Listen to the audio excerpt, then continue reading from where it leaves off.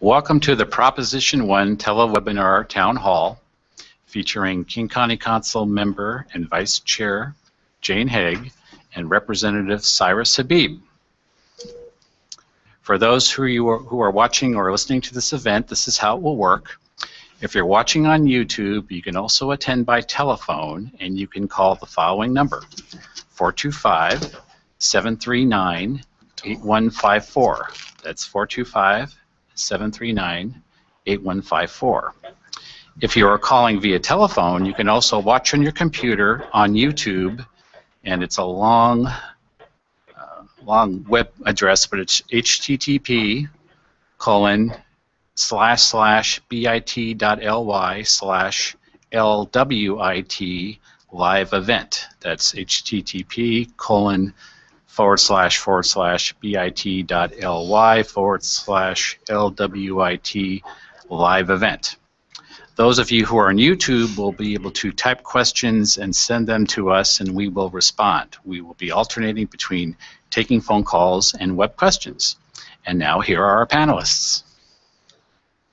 Good evening. I'm Jane Hague, King County Council member, and I am delighted that you're here with us on our webinar dealing with Prop 1, a voter approved measure that will be before you on April 22nd. And I'm Representative Cyrus Habib. I represent the 48th Legislative District, which is, I think, almost entirely inscribed within Councilmember Hague's 6th Council District, and I'm also very excited and happy to be here with her to talk to you about this very, very important proposition that's before you and to take your questions. I think this is one of the few times that we've had an opportunity to have somebody from the state legislature as well as the King County Council to talk about this ballot measure that will be submitted for your approval on April 22nd. So we have many opportunities to look at that issue from different perspectives.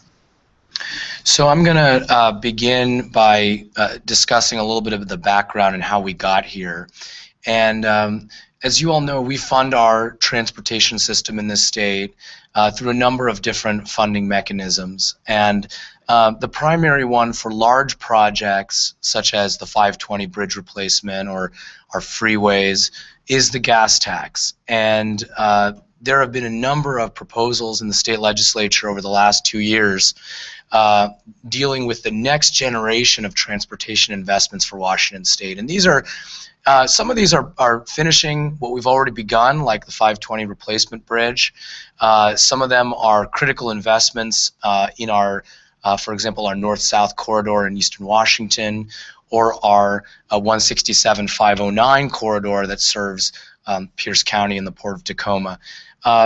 Those competing packages ultimately did not result in a compromise transportation revenue package passed by the legislature. At the same time as those discussions were going on, a critical funding source for King County Metro, our local bus rapid transit system, was also expiring. So part of the discussion in Olympia was around, finding transportation solutions that work for each part of our very, very diverse state. As you know, in King County, buses do play a very important role. King County Metro plays an important role. And so we included in the transportation package that was debated in the House a local option for King County to raise the necessary revenue to pay for to fill the gap in King County Metro funding, so you would not see an interruption in your service levels. And since that package ultimately didn't pass, no package actually passed both chambers, we do not have that local option here in King County. And so King County Executive Dow Constantine and the entire King County Council voted, again, across an entire political spectrum of ideology and philosophy, voted unanimously to use existing taxing authority to make sure that your service levels are not interrupted on King County Metro, but it requires voter approval. And in addition, when they did that, they also said, well, our county is also diverse. So just like the state is, the county has different needs. Some jurisdictions within our county really need to focus more on road repair for safety. And so this actually allocates money both for local use for roads and road repair, as well as to keep King County Metro going at the same level of quality and service that you've seen. And so that's kind of the background of where we are. It is mightily important that we not further cut King County Metro if we want to make sure that folks can get to and from work, that congestion does not increase, and the most vulnerable in our society are able to get to the doctor's office or to a social service center or to school or to a college like Lake Washington Institute of Technology where we are right now. So that's why, in a broad view of why I support this proposal, and I turn it over to Council Vice Chair Hague. Thank you so much, Representative Habib, and I appreciate your being here with me tonight. April 22nd will be the opportunity to decide whether or not the reductions in service that were made part of the 2014 King County budget can be reinstated. We're looking at 600,000 hours of reduction in Metro's countywide service. And we're also looking at an opportunity to fund city and county road projects. So the package that voters will be deciding upon deals with a 1/10 of a cent sales tax and $60 of a vehicle licensing fee. And together those two funding sources, which were authorized by the state legislature, raise about $135 million per year. Of the $135 million per year, 60% will go to transit and 40% will go to roads. And the roads money will be shared with each city on a population basis. The package also includes a low-income fare, and it also includes a sunset clause for both taxing sources in 10 years. And finally, it allows opportunities to swap out these taxes if different tools are given to us by the state legislature and the governor in a package yet to be enacted. And I just wanted to say that, like all of us, we wanted to have a roads and transit package that was statewide. And King County was a major player in making sure that our voice was heard and collaborating with the legislature to see whether or not that could occur. It will occur sometime, but we had issues to deal with on our home turf that were very pressing. As Representative Habib mentioned, all 9 of us voted yes on the King County Council in support of the proposition sent by Executive Constantine because we feel that we have a fiduciary responsibility to protect our transportation infrastructure. King County has 50% of the state's economy, 40% of the jobs, and 30% of the population. And that is a formula that cannot degrade with lack of access to transportation. Plan B is not perfect. It does not increase service. It does not fully fund roads. It does not recognize growing transit communities on the east side and the south end that do not have productive routes that compare to the ridership of Seattle. But it is putting a system in place that people can continue to rely on. So we look forward to your questions and are happy to answer them.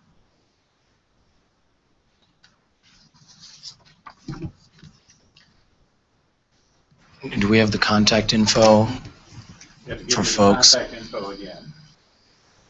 You may call 425-739-8154, and if you want to log on to YouTube, it's http://bit.ly/LWIT live event. So Representative Habib, I'm sure that you, like me, have had a lot of comments about if this Prop 1 passes on April 22nd, that somehow that may jeopardize a statewide transportation package, and that we're better off to have waited for a statewide transportation package. Would you like to comment on that? Yeah, and that's I'm glad you asked that because many of my friends who genuinely believe and support King County Metro and would otherwise support this proposal, there are some voices who disagree with us, and the reason they disagree with us is not because I believe is not because they disagree with the policy here, but is because they believe, as Councilmember Hague mentioned, that there could be a political price to pay, and that strategically it makes sense not to do this. And that's not from serving on the House Transportation Committee in the legislature for the past 2 years, and working very closely with my neighbor to the south, Representative Cliburn, who chairs that committee.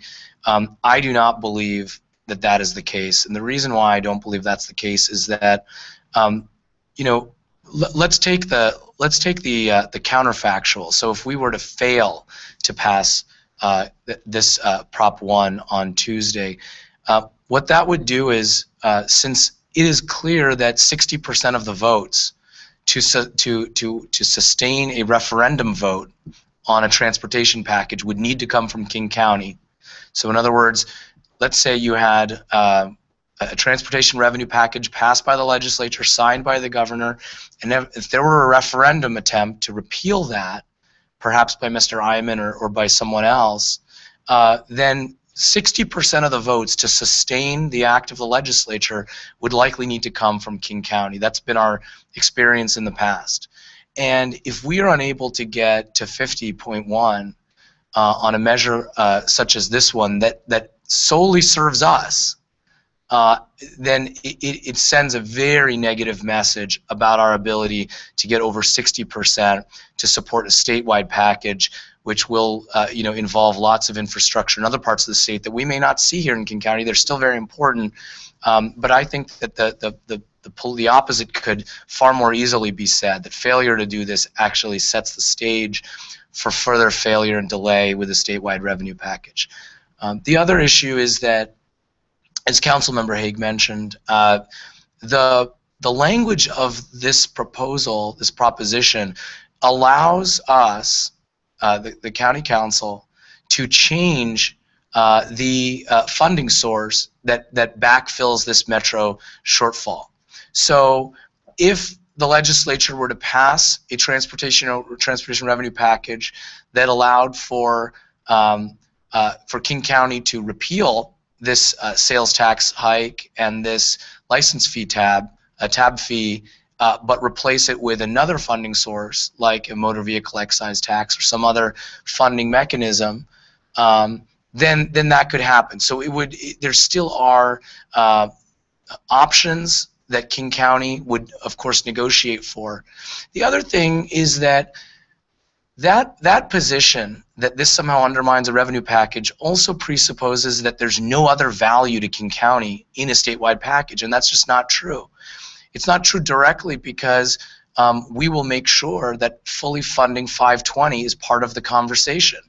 And that's a huge value for our constituents, to make sure we connect Microsoft and Seattle and Amazon and Bellevue.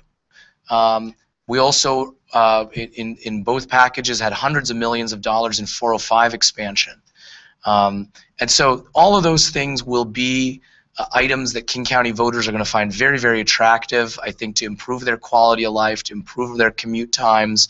And the business community, I'm confident, labor in King County will also make sure that King County votes in a strong way, because our Port of Seattle is so dependent on statewide transportation infrastructure connecting to Eastern Washington and down south to Californian markets. So I think it's going to absolutely, these two will work hand in hand. We first need to rescue the most vulnerable and keep our streets clear, and then we need to move forward on a statewide strategic package. We're also joined this evening with a technical expert, Mr. John Risha. And Mr. Risha, there have been reports that we received at the King County Council that sales tax increases have probably affected the amount of revenue that Metro will receive over the next number of years. Would you like to comment on the fact that we are seeing an increase in revenue and what that will do to the potential changes in revenue in terms of the bus service and the routes that are proposed for reduction or elimination? Certainly. Thank you, Councilmember, and thank you, Representative Habib. As we have begun to see, I'll start off by saying sales tax is a primary source for funding King County Metro. In fact, it represents about half of all the revenue that funds the transit system, and sales tax goes up and down with the economy. In the recent recession, we actually saw a significant drop in our sales tax, which prompted many of the financial challenges we've been facing as a county and as a transit agency. We've started to see some rebound of our economy, and our most recent forecast, which just came out in the middle of March, is telling us that it looks like we'll probably be receiving about $30 million more than was anticipated 2 years ago. So it looks like the economy is rebounding. But what does that mean in terms of the transit service? It doesn't solve the long-term problem. There's actually a very significant gap in serving the transit that's being delivered. It means that instead of a 600,000 hour cut, we're probably looking at about 550,000 hours. And that means instead of 74 routes being cut, it's probably only 72 routes being cut. And there's, instead of 104 that are going to be changed or reduced, it's maybe more like 88 or so. It doesn't mean we're out of the woods, but it tells us that based on our productivity basis and the formula for how we calculate service is reduced or grown, we actually save some of that more productive service that was down at the bottom of the list. It will be, of course, dependent upon what the executive transmits over, and if Proposition 1 does pass, the executive has been very clear that there would be no reason to transmit any reduction. So, hope that answers your question. Great. Well, we have one person on the line. I'm sorry, on the telephone line. Would you like to ask a question at this time? And then we have 4 people on line with questions. So we'll start with the question we have online, and the question is from Kristen, and she asks, why does this measure have money for both roads and buses? Why can't we just pay for buses? It's very clear that this measure, Proposition 1, is to protect our transportation infrastructure. And certainly buses are infrastructure, but so are roads. And in our rural section of King County, we actually have paved roads that are going to be going to gravel because of lack of revenue. One of the major issues that each city shares is how can we take care of our growing transportation needs with not enough arterial capacity and not enough street opportunities.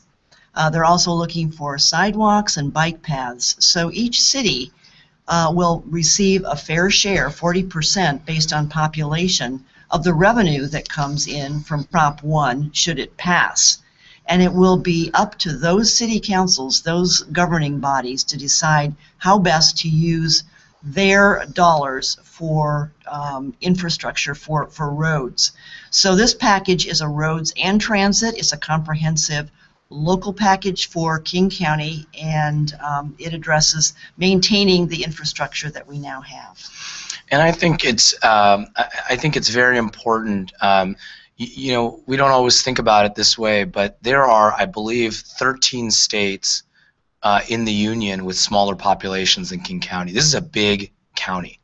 You know, we're talking over 2 million people, geographically very large, very diverse in any number of ways. But the needs that exist, you know, in Woodinville and Maple Valley and Capitol Hill, and in downtown Bellevue and Mercer Island are all very, very different because as we try to manage an economy and a workforce and a population as large as King County has, we do need to have diverse tools.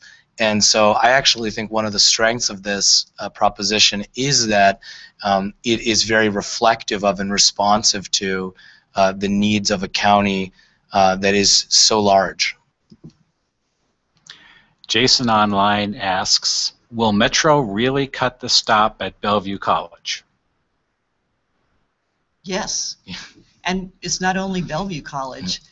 we're here at Lake Washington Technical College, and we also in King County have Cascadia and UW-Bothell, in addition to our own University of Washington. The four institutions that I first mentioned all will have serious reductions in service. It's a concern to me, and I think to Representative Habib and our technical folks, that at an age when we're looking at getting a workforce that's trained for technology and the jobs that are so vibrant here in King County, that these people have an opportunity to receive the education that provides them upward mobility. So that is a big concern to me. I think Representative Habib can also speak to this, but this is one of the major reasons why I am supporting Prop 1, because we need to connect students with colleges and colleges with jobs. You know, when you look at so the way that people talk about economic development these days is in terms of clusters. You've probably heard that term used. And, you know, a cluster is exactly what Councilmember Hague's describing. Employers and higher education and commercial, residential, all surrounding focus on one or more industry. And, you know, I happened to go to college and graduate school and law school at a time when, you know, it was during and after the dot-com bust. And so when, you know, Richard Florida talks about the creative class, I went to school with a lot of the folks in the, quote, creative class, the folks that want to work at Microsoft, want to work at Amazon, want to work at Google. And we've got a lot of them growing up right here in the areas that we represent, in particular Bellevue and Kirkland and Redmond. You've got them growing up here, you've got them moving here to work. And, you know, transit is a critical, I wouldn't even say it's an amenity, it's a necessity for the creative class. When you look at the Bay Area, when you look at New York City, when you look at Boston, when you look at, you know, these are areas that are able and they're attractive and they attract talented people because they have many different types of transit options. And what's more, you know, as was mentioned, to educate young people and all people for the jobs of, and to retool for the jobs of the 21st century, they need to be, folks need to be able to get to and from school. You know, right here at Lake Washington Institute of Technology, you might be a part-time student, then you might go and work. And then you may also go and take care of your family. Well, how are you going to get to and from all these places if A, your routes are cut, and B, there's now so much excess traffic on 405? I mean, you know, it already took me over half an hour to get 4 exits on 405, and that's before these cuts. So we just can't have that if we want to have the teeming, vibrant economy that the Puget Sound region can and should and deserves to have. Of those on the phone, does anybody on the phone have a question? Okay, we'll go back to another online question from Mark. Mark says, I missed the beginning. Could you briefly explain why we need Prop 1 again? Why do we need to vote to make sure we have transit or road improvements? Why doesn't the state pay for this? So one of the things that I actually like about how we do transportation is that because we're a diverse state, each region has its own needs. I actually prefer that King County make decisions about Metro itself. I would rather, I know that Councilmember Hague is much closer to me as her constituent when it comes to making decisions about Metro and overseeing this large system. And then we also have a regional transit system, which is Sound Transit. But so the state doesn't get involved with the operations of bus, rapid transit, or light rail, because if you think about it, a vast majority of legislators don't represent regions that are served by those services, and I don't really think someone in Walla Walla needs to be making service decisions about bus stops in Bellevue. I think we should do that here, and so that's why we have local taxing authority to make decisions like that on a local basis, and that's kind of how we've done things in the state. And as long as the county continues to have the tools it needs to move forward, I think it works. And so to be more specific about the caller's question, what does Prop 1 do for us? It adds a 1/10 of a cent sales tax and a $60 of vehicle licensing fee.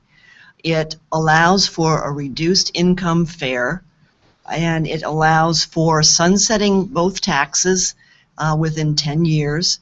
It allows for a swap out if the state legislature gives us different tools.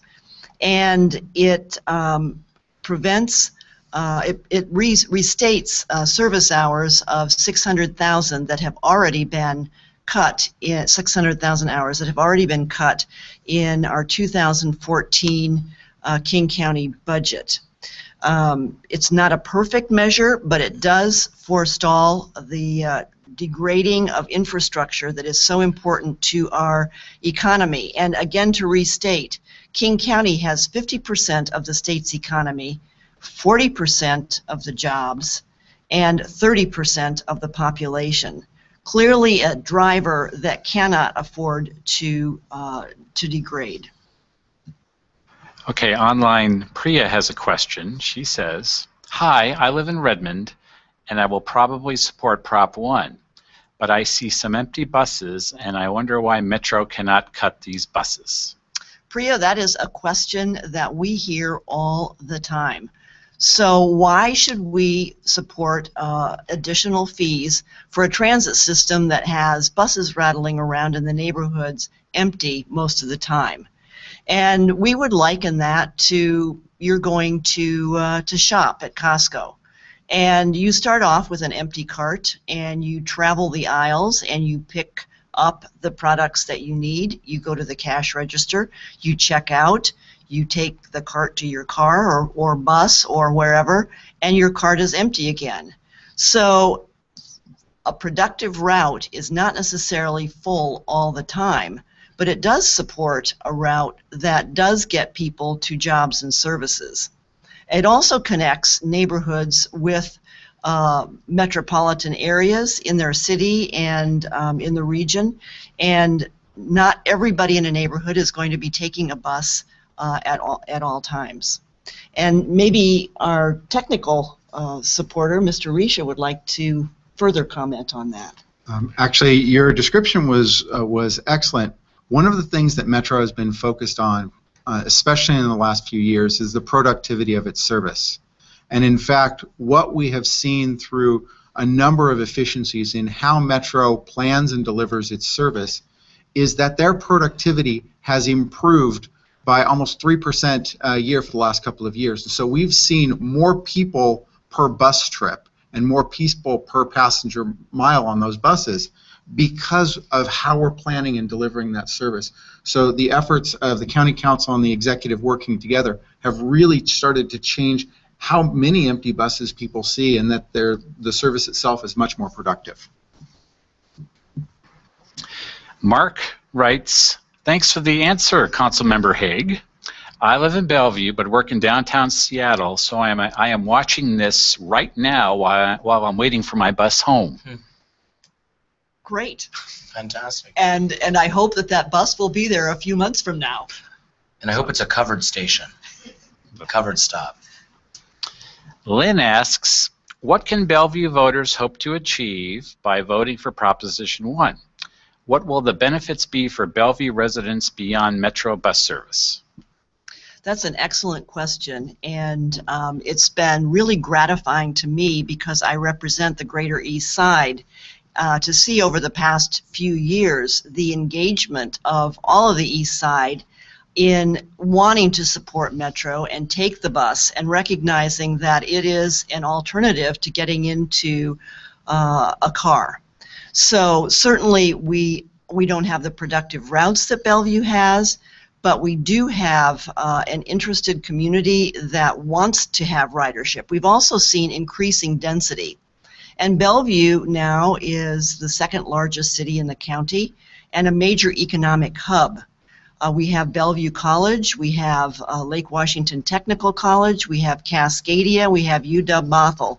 And those educational institutions fuel the jobs that are growing on the east side. And we need to make sure that a workforce, a properly educated workforce, is available to keep those economies going. In addition, I believe that transit provides other opportunities that make sure that we've got a healthy environment and an engaging lifestyle. And livability is a very important part of communities these days, and having a livable community that can walk, can take transit, that has a wide array of transportation options is a huge draw for individuals to live and work in an area. You know, I lived in downtown Bellevue for 3 years after law school, and I think that I believe we have now around 12,000 residents in the downtown Bellevue neighborhood, and it's the largest neighborhood by in terms of residential population. And it's stunning when you think about it. It's actually geographically not a very large area to have over 10,000, I think nearly 12,000 people living there. And you know, these are folks who one of the reasons why they enjoy living there is the downtown Bellevue Transit Center and the connection, whether they're headed to downtown Seattle, whether they're headed to the U District, you know, whether they're headed over to Microsoft. So you know, I think for a lot of people, our commercial and residential and office spaces are connected quite effectively by Metro. It allows a lifestyle that will be very, actually, I think Bellevue's already seen the benefits of it when you look at the density and the commercial activity in downtown Bellevue. And of course, we're going to see even more of that in Bellevue when the Spring District development really takes hold in the Bell Red corridor. But you know, I think, Lynn, that the other thing is, I urge you, in addition to the op-ed that Councilmember Hague and I have written in the East Side Reporters, the Bellevue Reporter itself endorsed Prop 1 and the editorial board. And so I also suggest that our Bellevue-based and other viewers also take a look at that reporter endorsement. Okay, Lynn, as a quick follow-up, then we have someone on the phone, and then we'll go back to Liz. Lynn asks, or follow-up is, will we be getting more money for some of our road projects? Yes, you will. A big portion of the 40% does go to Bellevue, and the City Council in Bellevue is focusing, I believe, on arterials. And we have a number of projects that can be leveraged with the money that would come from Prop 1, including 124th Avenue Northeast and other arterials that would support the Spring District. So there are roads money as well as transit dollars that will be very important to the east side. I believe we might have a message from one of the callers. Okay, we'll go back to a question now from Liz. What will happen if we vote no? I heard that you have more money now than you've ever had. That's a very good question, and there has been a lot of talk about the fact that voters in Pierce and Snohomish County said no to their transit packages, and routes are being reformed and added as sales taxes increased in both of those counties. We have seen a potential increase in sales tax revenue, and we received a report on what that increase means for a Metro Prop 1. And it means that instead of a 600,000 hour cut, we're looking at about a 550,000 hour cut in service. And that means that instead of 74 bus routes that are reduced, we'll see 72. And instead of 104 bus routes reduced, we'll see 88. Excuse me, the 74 was eliminated, and it moves to 72 eliminated. The 104 were the routes that were a potential reduction, and they're now to 88. So clearly, an increase in sales tax does not make up for the fact that we have such a large deficit. John, did you want to say anything else? If you don't mind me adding to this, from a transit perspective, over the last decade, a little bit more than a decade, the transit agency, while it has had some reductions, in fact did some trimming of less productive routes, transit service is actually delivering almost 500,000 hours more than it was more than a decade ago. We are just now getting to the same revenue level that we were at in 2005. And we're still over $100 million less than what was anticipated, even with the new forecast, more than $100 million less than was anticipated with the Transit Now service vote of the people. So what we're delivering now is much of the service that was planned for in Transit Now, but without the revenue. And so it may be more revenue than Metro's ever seen, but it's still not what was anticipated. And so Metro's efficiencies and trimming of its structure has actually been able to make it deliver more within the dollars that are available. Excellent. Thank you so much. King County has been quite economically, continues to be economically competitive, and is growing, and is going to grow over the next 10 years before this proposition sunsets. And the growth that we're going to see, a lot of it's going to be on the east side.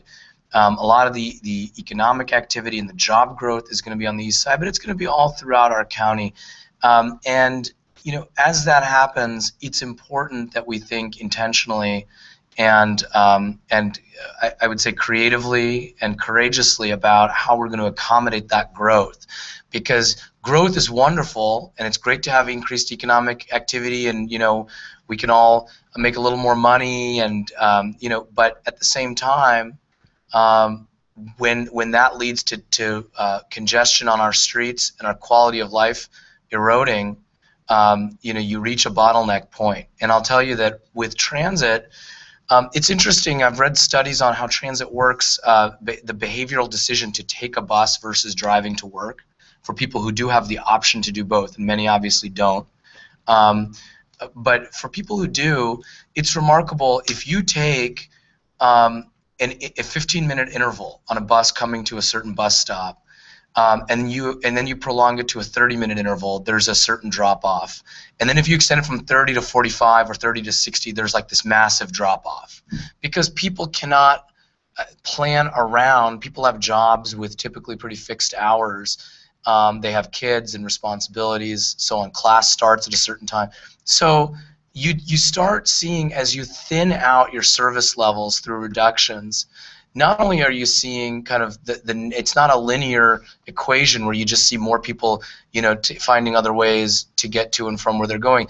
It actually has a much steeper curve because there's tipping points in behavioral change where people say, you know what, God, I can't. I'm just not going to wait 45. I'm not gonna. It doesn't fit with my schedule to get to work 45 minutes early because that was the only bus that exists. So I think those are all things to think about as possible repercussions if we see these types of cuts just at a time when our county and our region is recovering and actually pressing forward and improving economically. Okay, Jason is asking, why are we asking car drivers to pay for buses? Why can't we just raise fares? And that's a very good question too, Jason. We have raised fares, and over the past number of years we've gone from what we call a fare box return of 18% to right now pretty close to 30%. And that 30% is one of the highest fare box returns that any other transit agency in the country has. So we're very proud that riders pay, and buses are also taking cars off the road. So there is some synergy there between the two. And Mr. Reischer, did you want to add anything else technically? I would chime in that there have been 4 fare increases in the past 5 years implemented, plus a 5th fare increase approved that will go into effect in March, which will effectively double transit fares in a 6-year period of time.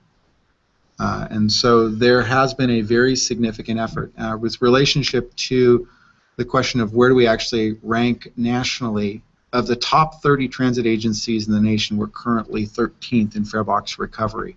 And remembering that as we transit geeks look at that, we also realize that many of those agencies also have heavier focus on rail, and some of those older systems have less labor, and so they have a little bit higher fare box recovery just because of that. You know, as you can tell, my colleagues from the county have so much data. You know, this is why you can trust their unanimous vote on the King County Council. But I'll tell you, the question, I think Jason's question also got at, and maybe I'm just hearing it, but a tone of, isn't it unfair that someone who's not taking the bus should have to subsidize someone who is taking the bus, or why don't we have it just be a user fee? And I guess my response would be, I think that the value really does go to drivers as well. We need to get around in this county in a time span and a commute time that is reasonable and manageable and doesn't make us go crazy in the car. I'm a big fan of audiobooks, but there's a limit. You want to get to and from home and work as quickly as you can to spend time with your families, and so there's a lot of ways we can reduce that commute time and the frustration associated with it and the unhappiness and the time away from family. We can continue to build capacity on 405 and complete 520, which are things that I think both of us are big champions for, but that's not going to get you all the way there when we have the kind of population growth that we're seeing. And that population growth is good. It means Microsoft's doing well. It means Boeing's going to build its 777X here in the Puget Sound region. It means that Google is growing its footprint right here in Kirkland.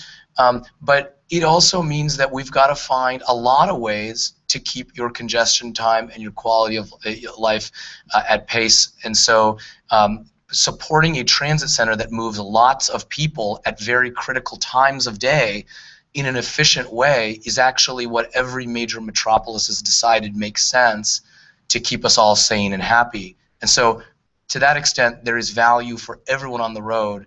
If you put an extra lane worth of I-90 traffic on the freeway because we have to make service cuts on Metro, drivers are going to be as unhappy as any bus rider. May I put a number and a quantity Please. to Okay. that? Thank you. Data. That's what I'm here for. Yeah. If the Metro cuts and reductions go into effect, we estimate that between 20 and 30,000 cars will be added to the roadway each day. Most of those, the majority of which, will be during the peak periods. So when you're commuting in the morning and the evening, those trips will actually have a very heavy impact. So we will see more cars on an already impacted system. And you would then be looking at the question of what are the costs of building roadways to try and accommodate that, or the lost productivity associated with it. And building roadways would, again, by the way, go back to a gas tax. So it's not like the alternative is without a cost to drivers either. This is a quite effective piece of that mix. But I think it's a very important question. It's one that I've heard a lot, and I think I'm not going to speak for you, but I think it's fair to say both Councilmember Hague and I take this sort of thing very seriously when it comes to raising any type of a fee or a tax or anything like that on our constituents. It's not something that any of us ever does lightly because, well, for one thing, we hear from you, but it has a cost on people's pocketbooks, and there's no doubt about that. And so, I think of us both as individuals who are thoughtful in asking you to chip in to make our region all that it can be for the coming 10 years and beyond, and to make sure that we don't go the opposite direction and erode instead. And I would like to just add to Representative Habib's comments about not raising taxes lightly. I think both of us would agree that, and I don't want to put words in his mouth, but we aren't going to ask you, the voters, to pay more for a service or a piece of infrastructure without knowing that we have tightened our belts and we have brought as much reform as possible. And it's worth mentioning that over the past 3 or 4 years, Metro received an outside audit that cited about 100 things that could be done more efficiently to tighten its belt and to provide better service. To date, almost all of those points have been implemented, and we have a much more efficient, a less bloated, and a more transparent transit service here in King County because of those steps that have been taken to take a look at the service that we deliver for you and the cost that it costs. Kristen writes, I'm worried Prop 1 will fail. Is there really no way that King County can find the money to prevent these bus cuts? No. And in fact, we're actually, I would say we're actually quite lucky that this benefit district authority exists. When I first got to the legislature and we began this discussion around transportation investments statewide as well as local options for King County, I was not aware of it. And I think a lot of other legislators were not aware of it. It really came probably from someone like Mr. Risha, but really it came from the county executive and the county council saying, okay, well, we do need a plan B because the politics of this in Olympia were quite challenging for a whole host of reasons. And so I was actually, though, again, I think we'd love to see a more comprehensive solution, but I'm relieved, Kristen, that we were able to find this authority to come to the voters and really ask the voters to participate in this decision. And I didn't want to just say no, but perhaps Mr. Risha would like to give some background on how we have used the reductions and the efficiencies that we found in Metro over the past few years to put more bus service on the street. So we have really exhausted the potential that we have locally without increased revenues. So, John? Let me set a little bit of context. Over the past few years, transit agencies around the nation were facing the same problem that we're facing here in Washington. Our neighbors just to the north and just to the south, Community Transit and Pierce Transit, both looked at the same challenges we were facing here in King County, and they cut service, dramatically cut service. In fact, 35 to 37% of all of their service was eliminated. Instead of cutting service, King County went back and used a performance audit and a strong look at its overall finances to use all of its rainy day reserves, make sure it didn't have any extra money tucked into any other reserves that could be used. So used all of the one-time money it could. Realigned how it delivers service and from an efficiency standpoint, and really got more effective at how we deliver service. The King County employees of Metro forwent a cost of living increase. They actually gave up a salary increase that was already due to them, and those kinds of changes really brought some great effectiveness. Metro isn't done. They're continuing to work on their efficiency. In fact, they're using Lean right now to look at their vehicle maintenance work to make sure that they've got just the right amount of parts and service to take care of the 1,300 plus vehicles that we have in our fleet. But what does that mean? Well, over the past 5 years, Metro has been able to save more than $800 million worth of transit service. And those efforts are also netting $148 million worth of transit service each year in ongoing savings. So all of those changes that they've done have been really, really valuable. At the end of that $1.4 billion problem that we've been facing is this small hole of $75 million a year, or 600,000 hours of transit service. And that's what's left, and there isn't anything else to cut. But they're going to keep looking at efficiencies and effectiveness and see what else can continue to be done. Mark says, I'm hopping on my bus now. Thanks so much for this info. I will be voting yes when I get home. Thank you, Mark. Thank you. One question was, what is the cost of Metro bus drivers to the system, and are they paid a higher amount than in the other systems? That is a very good question, and it's one that we hear a lot about. Our Metro bus drivers get about $63,000 a year. With overtime, many drivers are getting $100,000. Because Metro drivers have a long tenure, many of them are at the top of their pay scale. But we also have a higher part-time percentage of drivers that earn $26,000. The percentage of part-time drivers that we have at the Metro system is one of the highest percentages of any of the other transit systems in the United States.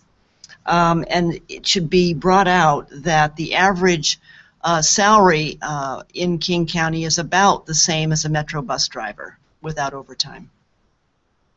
Anything to add? Just that percentage of part-time drivers is about 40% of all of our drivers are part-time drivers. And their benefits package is slightly different. It's actually scaled to the size of their part-time, and there's two classes of benefits within Metro, and so it's a real balanced approach. But because of that part-time service, Metro may be at the higher end on a national scale from the salary-wise, but by using their drivers more productively, they actually are able to employ fewer to deliver the greater service. Good point.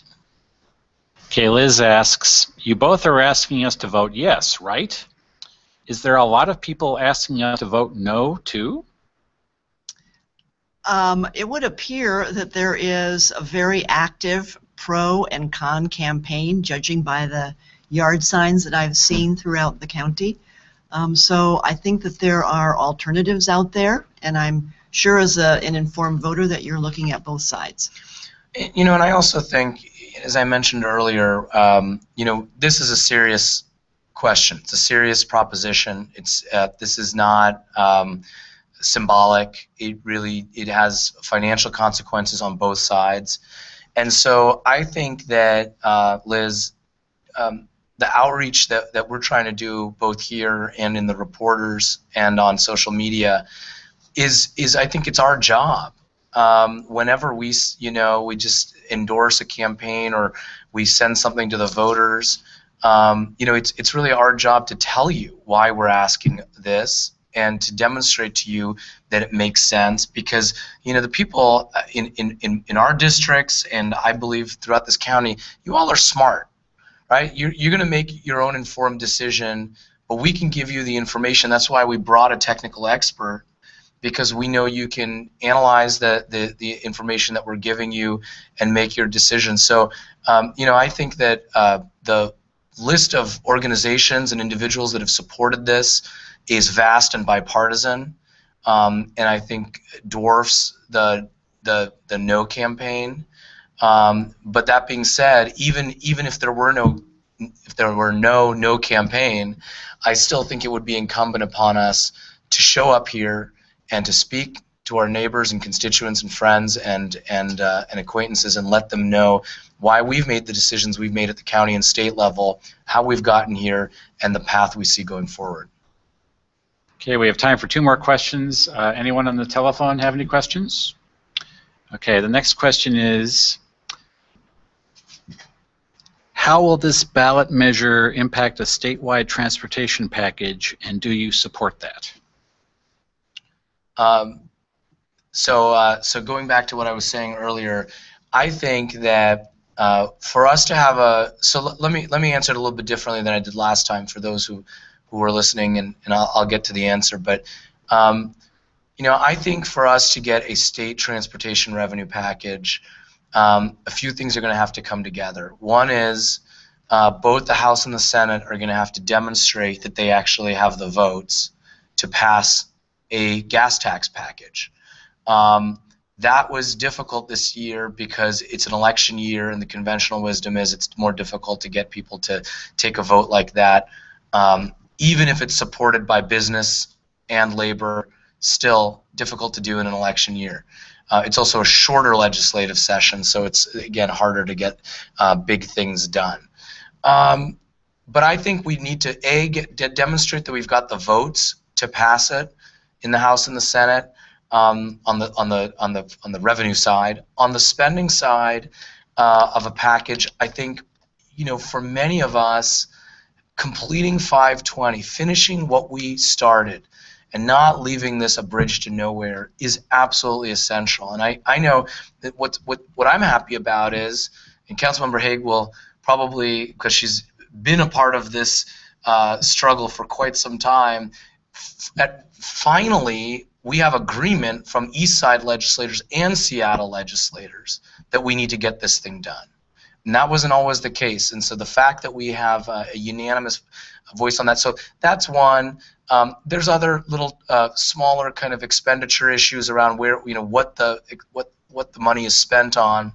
But then the final thing is there's disagreement about a handful of reform policies, and we can have a separate town hall to talk about those. I will be having more legislative town halls to discuss transportation as well as other issues. But some of those reform policies are more controversial than others. I'm confident that a compromise revenue package will include some series of reforms, just as King County has brought reform to its system. So stay tuned for that. I do not think that voting for Prop 1 or passage of Prop 1 will in any way forestall a transportation revenue package. In fact, I think it sends a strong signal that we in King County are very invested in improving roads and infrastructure at the local level, as well as moving people through innovative transit and effective transit for the 21st century. And I think that message needs to be heard from, in Olympia, so that legislators will know that we will defend this if need be in a referendum battle, and that they can feel comfortable taking a vote on behalf of their constituents. Yeah, our caller is now logged in. His name is Bo, and he says, sorry, I was on the phone, but you couldn't hear me. I'm with the Transit Riders Union, and I'm definitely supporting Prop 1, but I'm wondering, why do we have to use this tax, the sales tax and a flat fee? Why can't you use something more progressive? And as a follow-up, will you keep fighting to get a more progressive tax authority for us? Thank you very much, Bo, and it's great that you can connect with us. We are using the tools that the state legislature has given us as local options.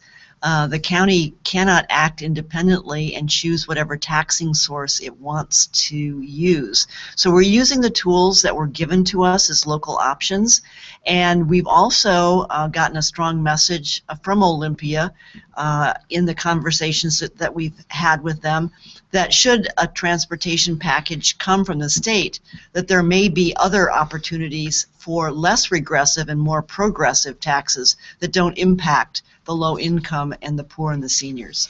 And I agree, and I think that we began to move a policy, and we passed it out of the House that ended up becoming incorporated into larger transportation revenue discussion. But our original approach to this was through a motor vehicle excise tax, which is a one-time tax.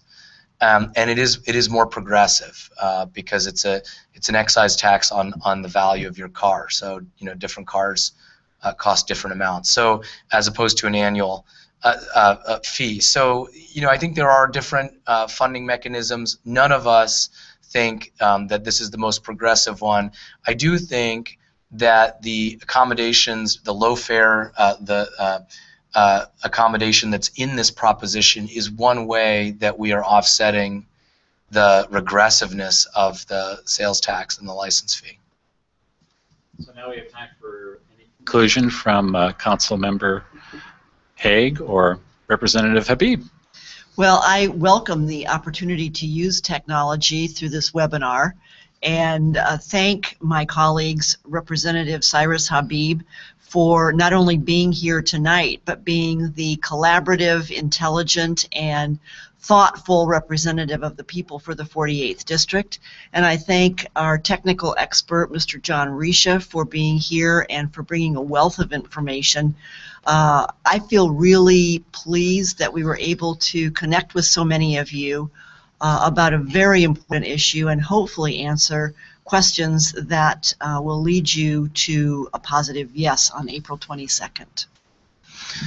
And I'd like to thank Councilmember Hague for representing me on the King County Council long before I entered into legislative life, and very, very effectively and in a bipartisan and collaborative way for her entire time on the King County Council. And this is just another example of that bipartisan and collaborative work. And of course, Mr. Risha, you know, county staff, like legislative staff, are the ones who make us look good. They have the facts, they educate us, and allow us to represent you better at all levels of government. So I really appreciate your being here and working so hard on this and other policy issues. This is, you know, when you talk to folks who take King County Metro, and we've talked primarily about Metro, but you know, keep in mind the really tangible and concrete improvements to our roads as well. But when you talk to folks who take Metro, they are typically very, very happy with their commute, especially since One Bus Away has come into existence and other technologies that allow you to coordinate and in a real-time fashion get to where you need to be to get on the bus you need to get on. I would probably say, as smartphones have made it easier for you to be productive on the bus, we certainly hope you're not using them when you're driving. You know, as that's happened, I think folks are more productive, happier, and enjoy the quality of life in this wonderful region of ours more. I'm proud of King County Metro, the efficiencies that they've brought to their system, the efficiencies that the executive and the council have brought, and I think it's an integral part of what makes this a great place to live and work. And I urge you all to support this, to make sure we do not go backwards, but instead are prepared, just taking the first step in being prepared for the tremendous economic and population growth I'm very excited to see here in King County. So thank you for spending an hour with us this evening and listening to both of us speak. So let's keep King County moving now. So thanks to everyone who participated in tonight's town hall. For more information, please visit movekingcountynow.org. You can also send a link to your friends to view this telewebinar, which is on your screen there on YouTube. And most importantly, don't forget to vote on April 22nd. Thank you. Thank you very much. Thank you.